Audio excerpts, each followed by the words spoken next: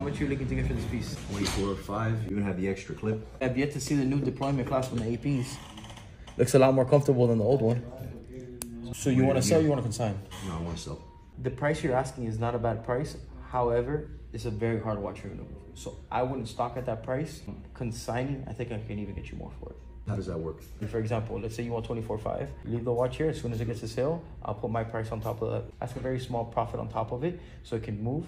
But I also need to make a decent enough profit where I'm covering expenses if I have to cover a warranty claim on this piece. For me to stock this, it's going to be a number that doesn't make sense to you. For example, I'm just curious. Closer to 20.